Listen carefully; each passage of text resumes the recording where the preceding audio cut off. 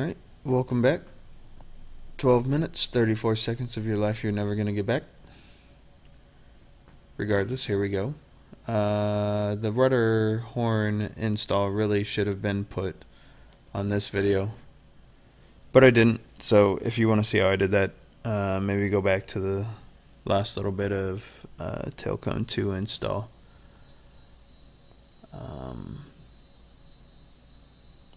But anyways, that's now on. Most of the side skin is installed. You can see by the presence of not really having any clecos left over.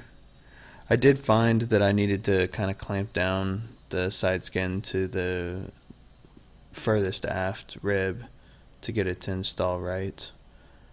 Here I'm just wiring up the plumbing to the Safe Air 1 pedostatic install from Cleveland Tools. Again, I can't say enough about it. I love it. It's so much better than what was supplied with the kit. Nothing that there's necessarily wrong with it. I just like the durability of it, I guess.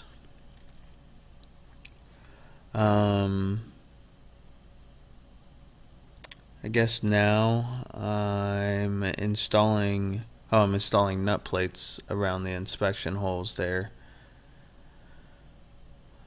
Pretty simple thing to do, not too particularly tough. The rivets at the bottom of that really thick tail cone skin really were tough for me.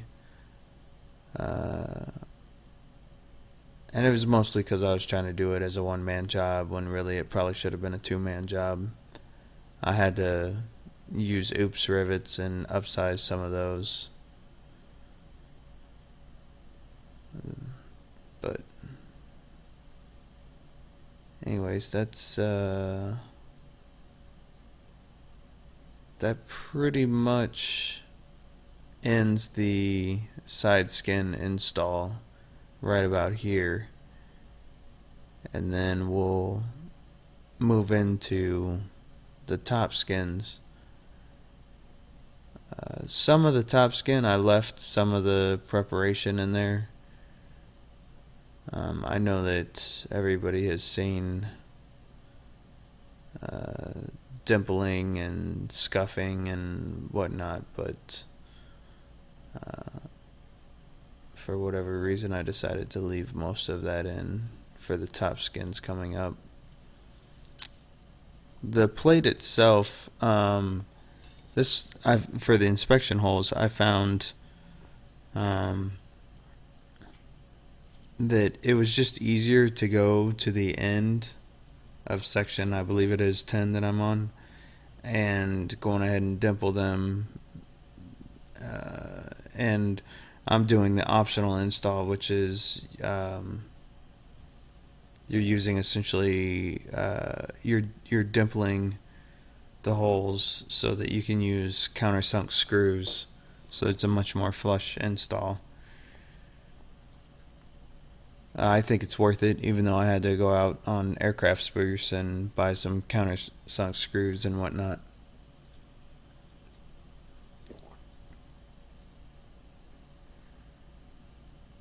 I guess for the most part now, just tidying up the end. Oh, here's the cable install,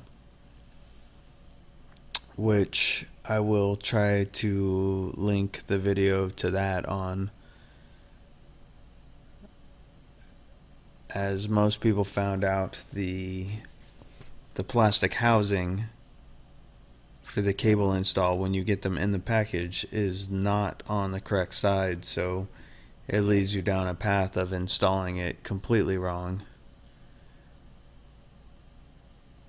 You can see the cables are now installed there as I'm putting the aft deck on, and I used countersunk screws for the cable install, and I like it a whole lot.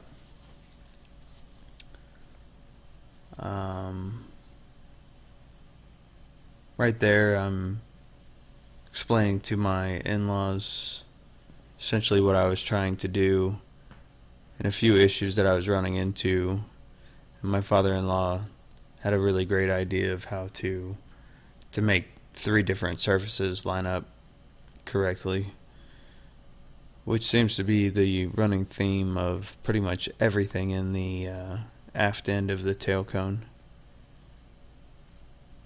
It's not, I wouldn't call it particularly hard, it's just you have to kind of sit there and think about how everything needs to line up and why is it not lining up, and kind of moving parts around and moving clecos around until it does actually line up.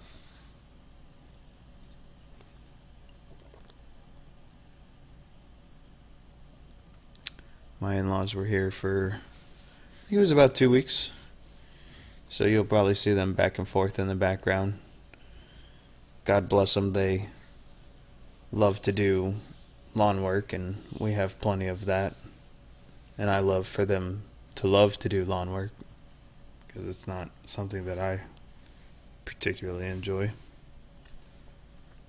Lots of trees on the property, so they help with that immensely. And in fact, in that last little bit there, he was helping me buck a few rivets that the squeezer couldn't get to on the aft deck. I would say 90% of those rivets on the aft deck the squeezer can pretty easily get to, and then as you saw, there's 2 rivets on either side of that last 180 degree rib that a squeezer just will not get to.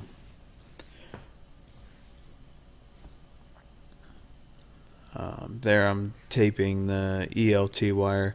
This is the point where you put the rudder on, drill a couple of holes, and then take it right back off. And you have to be, you can see my father-in-law, he just held up a 90-degree angle so that we drilled the holes absolutely to a 90 degree of the web in the aft rib. Somebody on Facebook had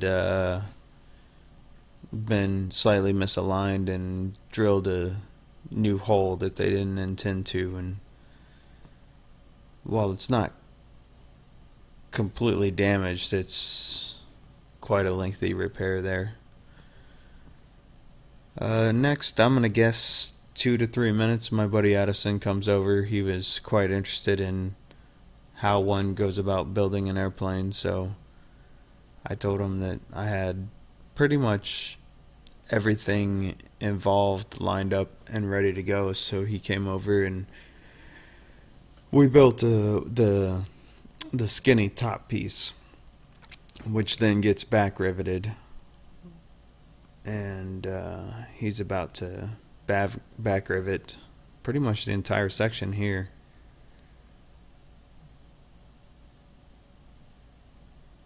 That's probably the easiest and most enjoyable form of riveting, would be back riveting, at least for me. And so we get the center section complete. After that, oh, I guess we didn't get the whole thing. That's me finishing it up, I guess.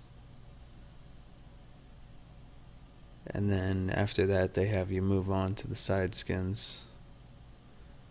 I found with that last little rib there, you really needed the 12-inch long back riveter just to get past the web and the spar. Whole bunch of deburring, whole bunch of scuffing.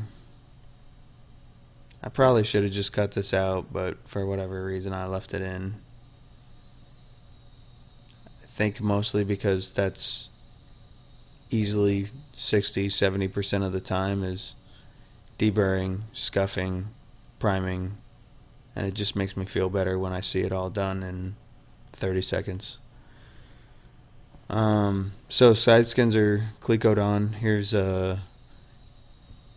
my buddy Mike and I. Mike and I go flying a lot together, so I feel like he is slightly invested. Anyways, God bless him, because he comes over and rivets all day with me.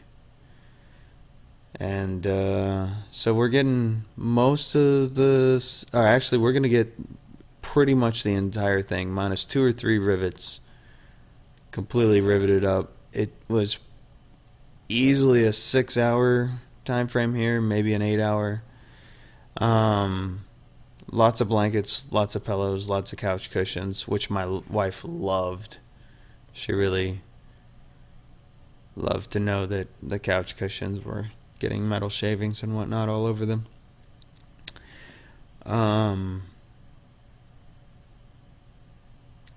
You'll also notice that I kind of have to stay out of the center section of the tail cone. Turns out putting the yaw bracket on, also the yaw bracket kind of has like a sort of hump to it, which I didn't want to bend per se. And so I had to kind of stay out of the center section, so I was either left or right of those pillows. I still think that's a necessary evil because, man, I just can't imagine putting the yaw bracket on after the fact. Still seems like a colossal pain, and if that means I gotta work around it from time to time and either put it between my legs or lay on either side of that tail cone, so be it. Seemed totally worth it. We're just doing this center section here. You'll notice there's still a lot of bluing left on the side skins. We decided to have everybody over, take a dive in the pool, and then after that, as you can see, we're all in our swimsuits pulling off the bluing. I like to call them bluing parties, where you just rip off all the bluing and you can see it growing at the bottom there. Because when you ball those suckers up, they just kind of expand. Here I'm doing the last 3 rivets at the top where the center spar meets that most forward rib that you can see. And that's particularly hard. That's a one-man job. It does not matter how you split it. That's a one-man job, and it is not easy. I highly suggest a little painter's tape over the dome head of the rivet, and it made the rivet still look relatively new and clean. But man, that was tough. And then just a little bit tidying up. That's it for the tail cone.